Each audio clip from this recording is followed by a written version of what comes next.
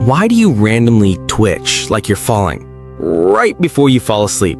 You're relaxed, almost dreaming, then bam, your whole body jumps like you tripped over air. It feels like someone pushed you off a cliff, but you're just lying in bed.